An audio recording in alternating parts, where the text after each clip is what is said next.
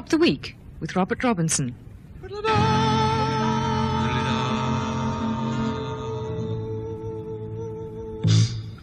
Hello. Our conversation this evening comes from Sarah Harrison, the novelist, Milton Shulman, drama critic of The Standard, Stephen Oliver, the composer, and Benny Green, the polymath. We have music from Jeremy Nicholas. Now, we were talking about how do you respond to someone who says Mozart's no good last week, and I have a note here from James Fisher, who, well, I don't know if he lives in Berkeley Square, but certainly his firm is in Berkeley Square, and he says people who wrote to the great sage of Baltimore, H.L. Mencken, as you will recall, proposing preposterous ideas such as the one you mentioned on your programme last week, now, i.e. Mozart's no good. He simply had a pre-printed postcard which said, "You may be right." And as I was saying last week, I have never been able to bring myself to say that. I have to admit to anything, but if it were pre-printed, it would indicate that that's just exactly what you were expecting from the correspondent you then sent the printed thing to. So it's a good idea. Now, I have a note from Eric Heyman of London West 4, who always heads his writing paper, as we've observed before, non-Volvo, sed humber. And he says, "I've recently returned from Sweden and begged to report many sightings of Volvo domesticus. However, no Volvo domesticus flavus, the yellow variety. Do they fly south for the winter?" As a field researcher in what he calls the RSVP, the Robinson Study of Volvo Propagation, Mr. Heyman should of course know that the Volvo flavus suburbans can be found complacently wintering in double carports lining the unadopted roads of Godalming and Esher. But I am reminded that humbers actually hibernated. As lighting up time grew ever earlier and the long Surrey winter set in, retired bank managers would jack up their humbers on bricks in garages where a paraffin lamp forever burned. No humber was ever seen in Hazelmere between Martinmas and Lady Day. But I abandon the elegiac note now and get back to this week and say this. I realise that for some years I've been unconsciously assuming that God meant newspapers to be tabloid, that even the so-called quality papers were tabloids at heart. And their broadsheet appearance was a sort of pantomime skin, inside which two copies of The Sun were trying to pass themselves off as one copy of The Times. It was the appearance this week of the new daily paper, The Independent, which showed me it could be otherwise. Leafing through its refreshingly austere pages on the first morning, I got the distinct impression I was being treated as a grown-up person, something I thought no newspaper would ever dare to do. In its comprehensive refusal to grovel to the readership, the new paper threw into sharp relief the way even the best of its rivals do just that, and, curious effect, priceless to a newspaper, I'd never seen it before that morning, and yet it was as though I'd been a subscriber for years. What do you think of it? Well, I was, on the whole, delighted by it. The first thing I did to try and assess what they were up to was to try and do the crossword, which is always a useful way of assessing what they think is the intelligence of the reader. And the crossword was just difficult enough to make you feel intelligent when you got some of the answers. It was a very satisfactory experiment. That was the first thing. The second thing was some of the letters betrayed the English whimsicality that we used to look for in the Times and now appears to be about to transfer to this new paper, which is a very good thing. I regretted 10 pages of city news against 2 pages of book reviews. I think even a good paper like this one's going to be, obviously, makes too much of the city. I think 10 pages against 2 for literature is daft. Aren't they going to run, I'm maybe wrong here, aren't they going to run 2 pages of books and arts every day? Well, they're certainly going to run 10 pages of the city every day. So I don't see why they shouldn't run literature. On the other hand, there was a book review by Antonia Byatt, which was 1,000 words, which I think is marvellous and commendable. And they didn't try and break up this wodge of print with cartoons and jokes and naked ladies. They had a wodge of print and asked you to read it, which I think is a marvellous thing. I must say, I think that the quality of the feature writing and the columnists that they have will only develop or be seen to be what it is over a long period. But I would say about the actual English in the splendid. ordinary news reports, it's entirely like a clean lens, unhyped up by histrionics or cliche, and you simply saw the story through it at rather longer than usual length. Well, there's a very good piece on Shaw's play, Misalliance, an excellent piece, and a very good review of Edmund Wilson's book on the 50s. Those two items alone would justify the paper for me for the whole week. I liked the Misalliance review too. I thought that was really told you about, put yes. the play in context.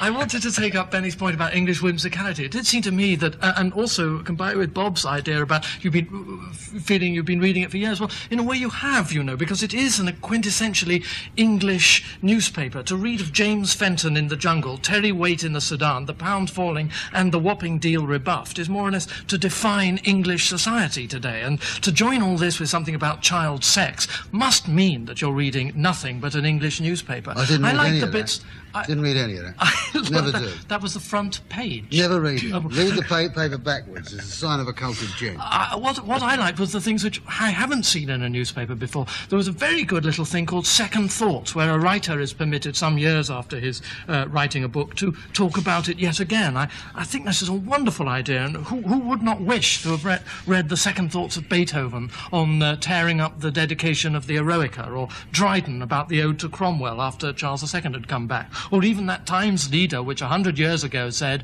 "It is possible to look upon the present with undisguised satisfaction." Gosh, I don't understand a word of any of this because I don't like newspapers as purveyors of news anyway. I can't understand how anyone can have a relationship with a newspaper. And it seems to me that there's something essentially prissy and tight-assed about this much-trumpeted neutrality, which is, after all, in Where itself... do you pick those phrases up from those Well, I'm sorry. tabloids you read? Yes, exactly. Well, I suspect I know in common with most people who we choose to deplore here, would much rather have, swinging, biased comment and scurrilous gossip and pictures of lions with little white mice on their heads and working girls without much on, and Fergie coping with a full skirt in a Force 10 gale, preferably while receiving a bouquet from a little moppet of under 5.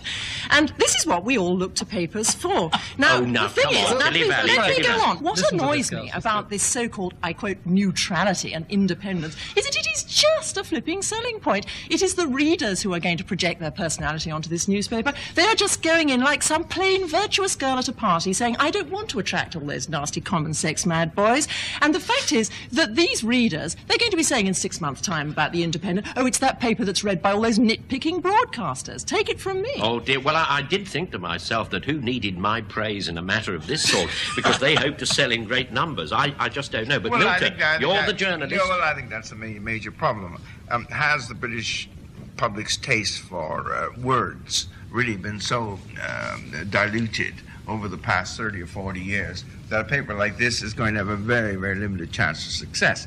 Public, on the whole, has for decades thought words is unimportant, shared in that prejudice by proprietors who also didn't think words or journalists were very important. So what I like about this paper is that journalists are important. And every tiny little story, no matter how small, has a byline on it. It's the first time I've seen that. Even stories of 2 or 3 paragraphs is written by somebody, so you can blame them or praise them. I go so far with Sarah as to say, yes, it does look, doesn't it, as though most people like their newspapers to tend towards the comics that we used to read when we were young. There's been a mad commercial scramble to, as it were, capitalise on that presumed bias. That's why I congratulate this paper, this particular paper, for dealing with the way I would put it is men and women, not posh men and women. Think how awful it was when the Times said it was read by all the top people. Not posh people, not dons, not nitpicking broadcasters, just people who are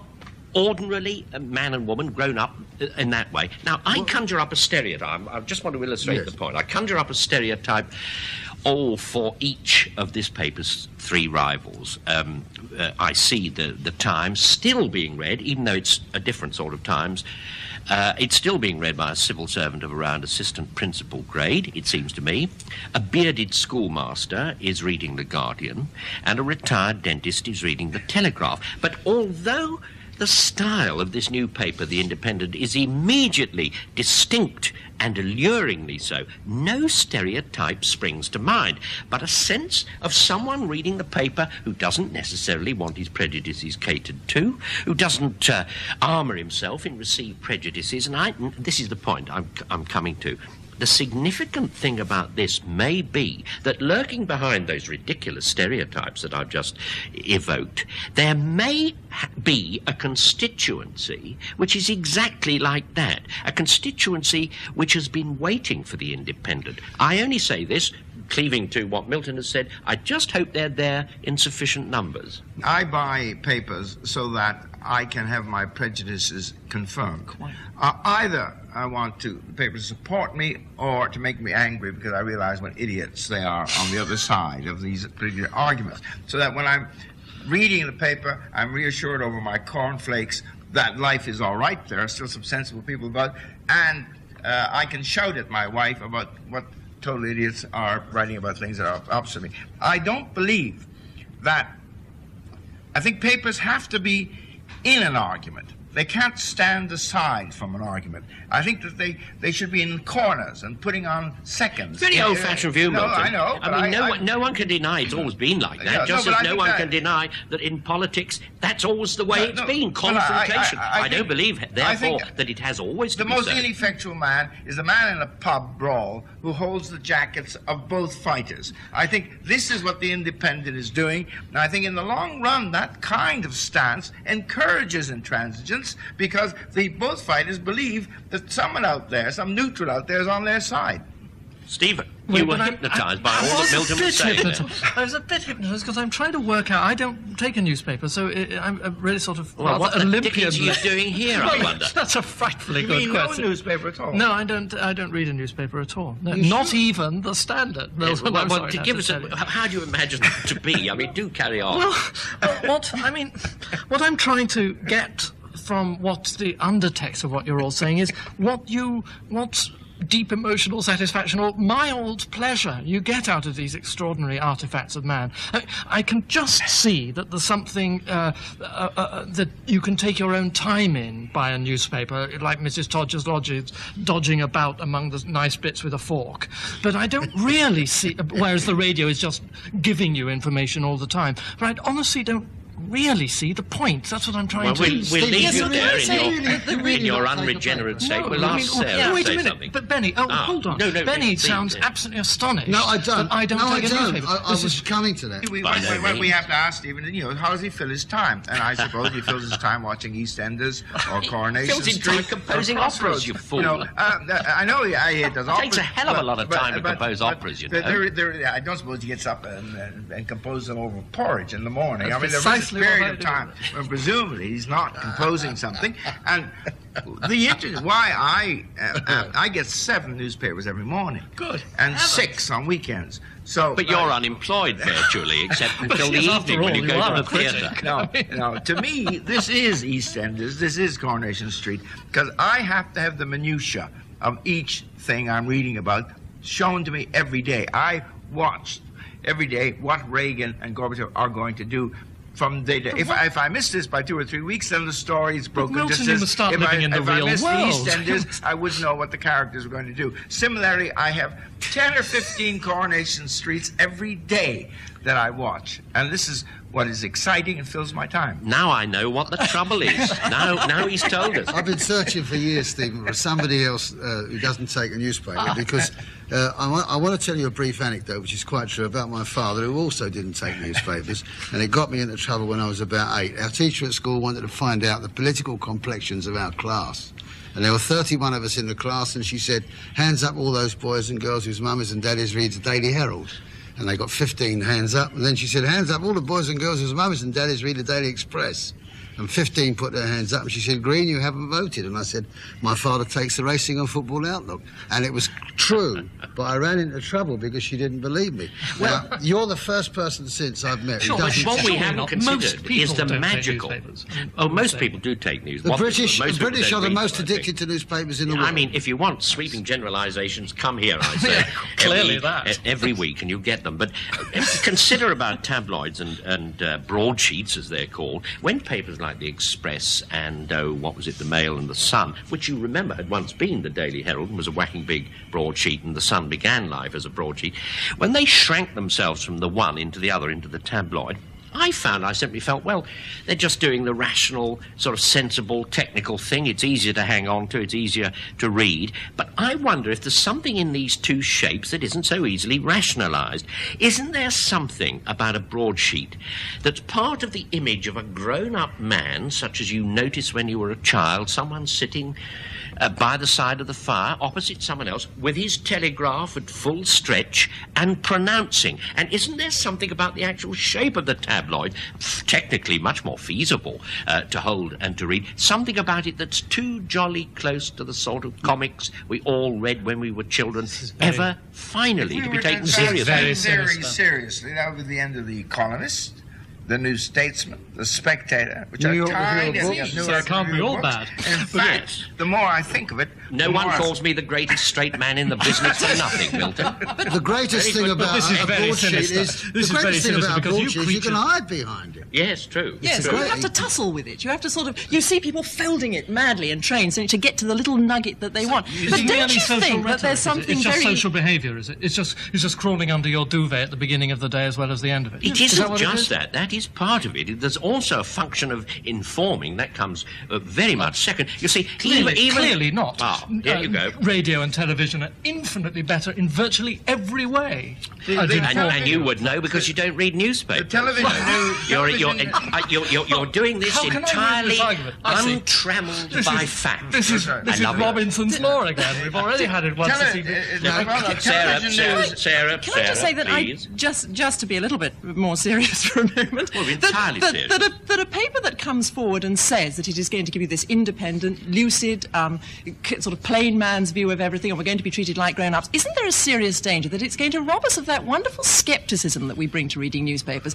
I think one of the good things about newspaper readers is that they go around saying to each other, well, you mustn't believe everything you read in the papers. Won't this whiter than white, greyer than grey publication actually rob us of that? Much more important than that, I think, is what Sarah was saying about bias. I absolutely agree. One of the most vicious things in this newspaper is this irritating habit they've picked up from the Sundays of having these brief things in my own profession, of brief definitions of artistic endeavours, one-liners. There is now a production of Twelfth Night, which I have seen advertised in the Independent as here is a production of Shakespeare's most coherent problem comedy. I mean, it doesn't even have the incidental merit of truth. You know, you But are you saying- frighten me. You know, do you vote? Yes. How do you make a decision? I live in the world. Oh, I see. And what do you see around you? You're a tiny little world in London, It's quite in the a opera big world. world. And Don't that's live in London. Yeah, wherever you live, I'm sure that your views are not likely to be influenced social by the relationships with poverty in the people. north, by unemployment in the south, or whatever. No, we don't- can't. he doesn't know newspapers. he doesn't What know it have exists. We cannot newspapers get to in- do with that? Well, I would like to sum it up. I think there are some papers, and quite a lot of them, and Sarah's been really describing them. When you open them up, you'll find yourself reflected in their pages as some sort of, what shall I say, punter or consumer whose prejudices and appetites are coarsely predicted and pandered to. I say this about the new paper: it seems to treat you as an equal. Now we're going to have a song. That song is called, for reasons which may appear, The Usherette's Blues.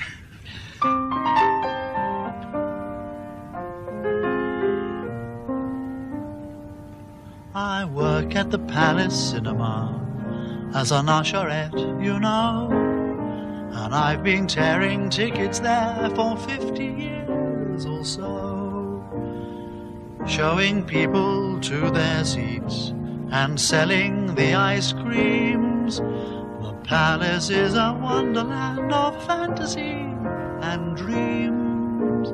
I get to see the films for free, but it drives me round the bend because I am an usherette. I never see the end.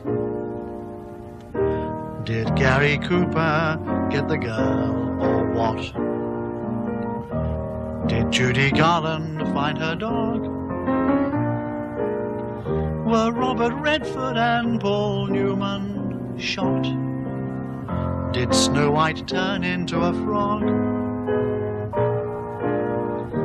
I don't know if the Phantom shows his face, or if they captured Orson Welles. Did Charlton Heston win the chariot race? Did they let Charles Lawton keep his bells? I'd love to know what happened to King Kong and whether Bonnie married Clyde. Did Julie Andrews sing another song? And was Kirk Douglas crucified? Did Mrs. Danvers die in Mandalay? Did Edward G. beat Steve McQueen? Did Cary Grant get hitched to Doris Day? I've missed the end of every film I've seen.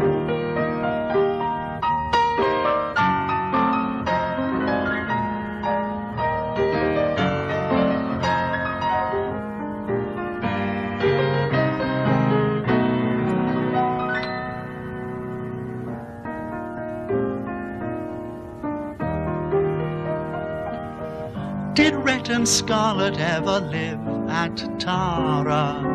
Did Ingrid Bergman marry Rick? I missed the last part of A Bridge Too Far, A Star Is Born and Moby Dick. What happened at the end of Rocky, Jaws, Born Free and Chariots of Fire? And now I'll never know who won Star Wars. Next week I'm going to retire.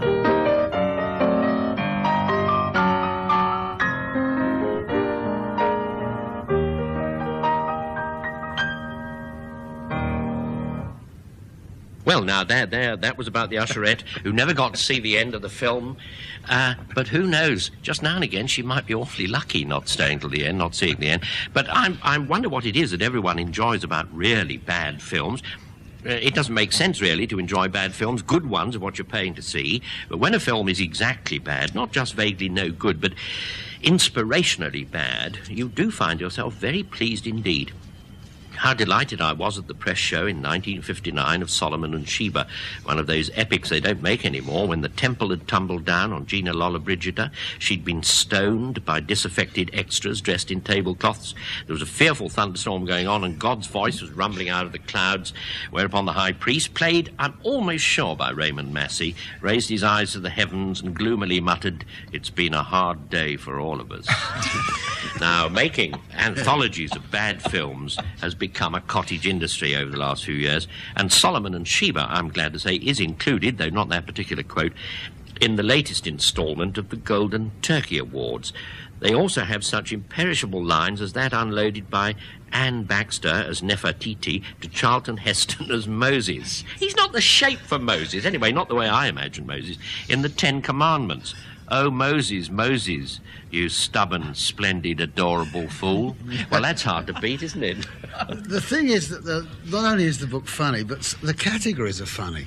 I mean, they have a category, the worst Ronald Reagan movie ever made, which is very funny in itself. But they omit a thing I saw of his called Bedtime with Bonzo, in which the future President of the United States co-starred with the monkey.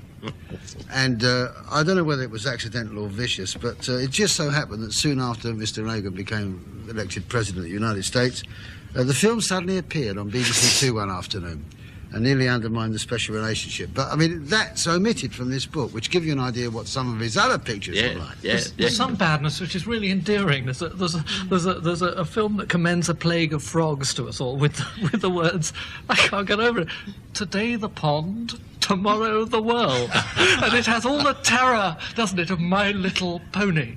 But really it's the lunges after fine writing, as Bob mentions, there's a desperate lunge after the rhetoric of the Book of Ruth, you know, whither thou goest I will go, and all that, which runs, the headman's locust bean cakes will be your locust bean cakes, and his fermented buffalo milk will be your fermented buffalo milk. Yes, I think the idiotic ad lines are very funny, because anybody who's ever read Variety and seen these ads, I thought, when you're 6 tons and they call you killer, it's hard to make friends. It's a film, Namu the Killer Whale. And They went in people and came out hamburgers.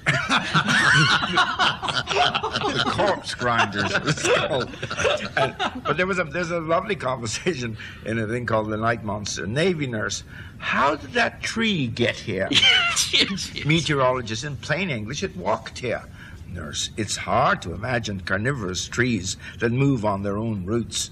Meteorologist, not carnivorous, omnivorous, all-devouring. He'll eat anything, even other trees. Yes, I absolutely agree with Stephen, who says some of them are quite endearing, because a really bad film does have a kind of innocence. I mean, there's this chap, George Barrows, whose self-assembled and we're sure hand-knitted gorilla suit won him 300 roles in films. And when they wanted a robot gorilla, they simply put a diving helmet on him, and there he was on some beach or other. The really unpleasant ones are the cynical ones. It seems to me that In Search of Historic Jesus, which was a kind of pseudo-documentary, is unpleasant and pernicious. And under this heading, I must mention two notable omissions from the most insufferable kiddie movies. One is Care Bears, the movie. Now, I don't know whether you chaps have managed to catch that, but it makes Mary Poppins look like the Texas Chainsaw Massacre. And just when you thought your gorge could rise no higher, along comes the aforementioned My Little Pony, the movie. And this is a hippophobe's nightmare, in which horrid little candy-coloured nags, and listen to this, gentlemen, in baby doll pyjamas and teensy polka-dotted tennis outfits, actually continue to wage the awful war against grown-up sensibilities, and you just wish that one of those pony club mums would come along with a great big crop, you know. No one. So get into that muddy ditch. No one who's ever been a film critic has failed to collect his own sort of grimoire of examples like that. One of my favourites is an early Clint Eastwood film. I've forgotten the title.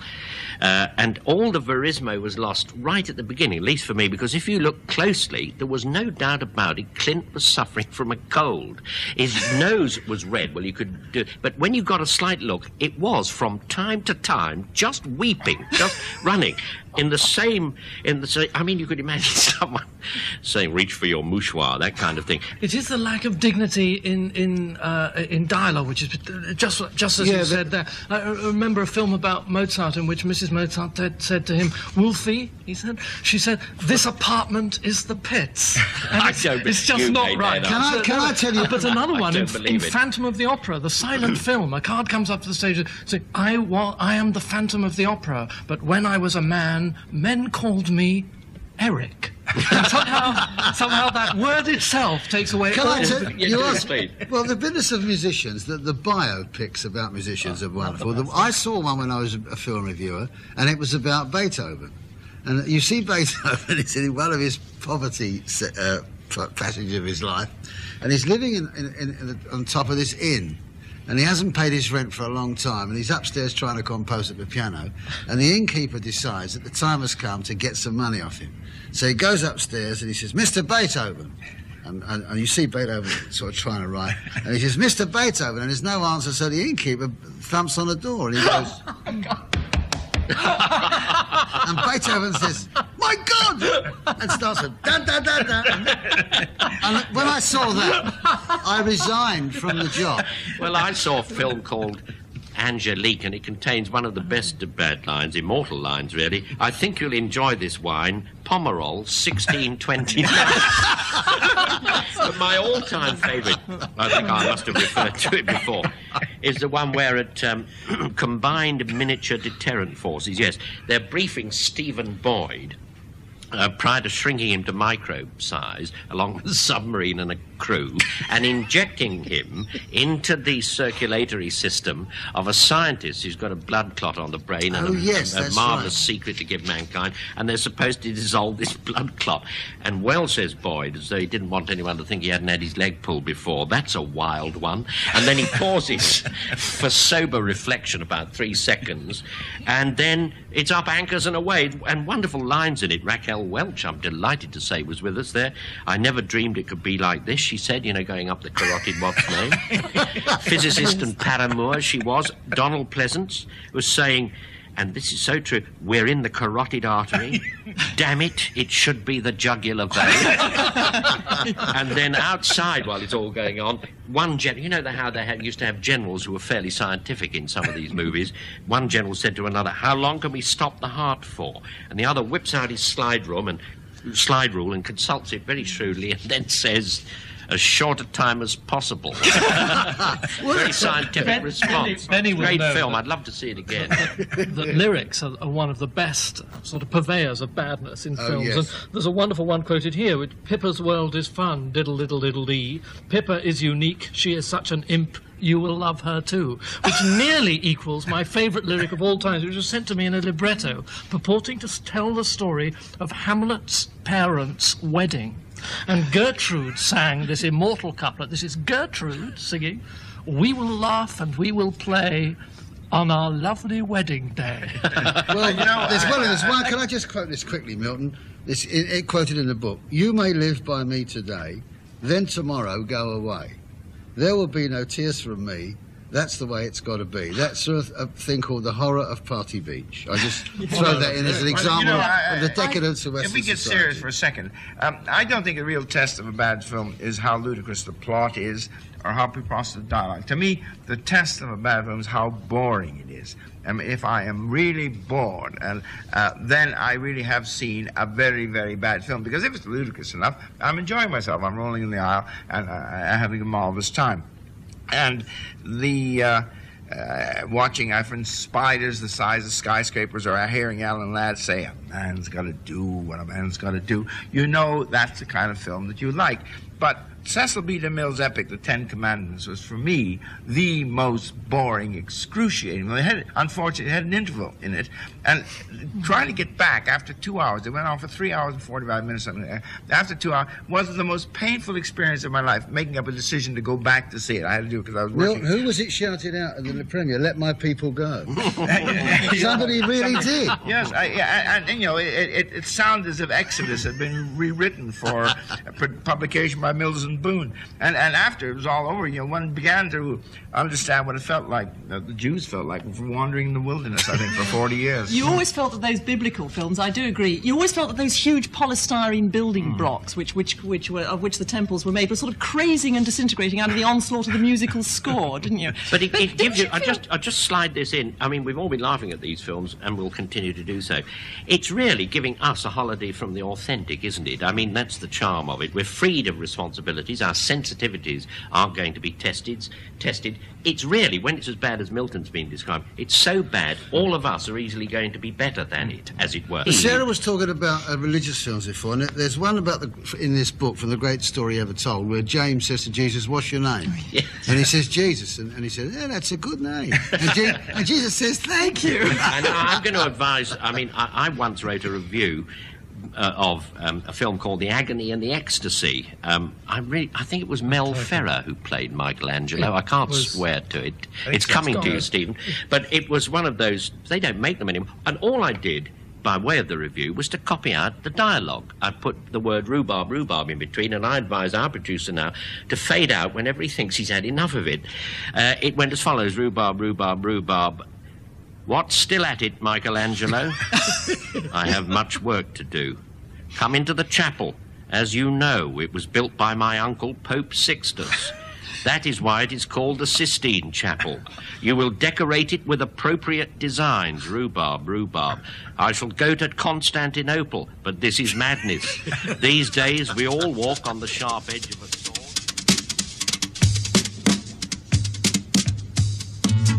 Sarah Harrison, Stephen Oliver, Benny Green and Milton Shulman were stopping the week with Robert Robinson. Jeremy Nicholas provided the musical interlude, and the programme was produced by Michael Ember.